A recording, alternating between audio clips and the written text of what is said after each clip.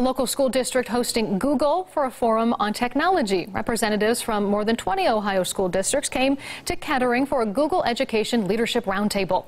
The goal here to teach new ways to help students learn through technology. That platform has enabled us to allow our teachers and our students to communicate and collaborate electronically and to practice and work on and develop 21st century skills that they're going to need both for college and career. Kettering school officials say students of all ages now have access to electronic devices, and districts should use that technology to teach them.